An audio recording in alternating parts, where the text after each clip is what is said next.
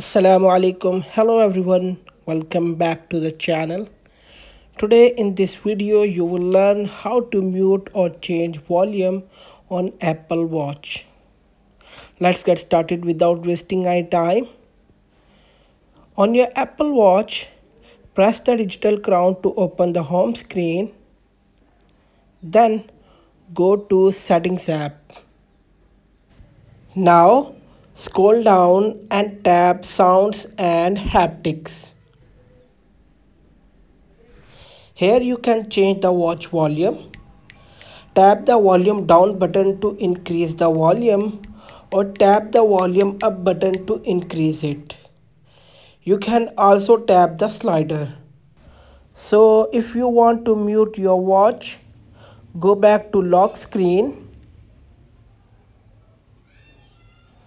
and open the control center.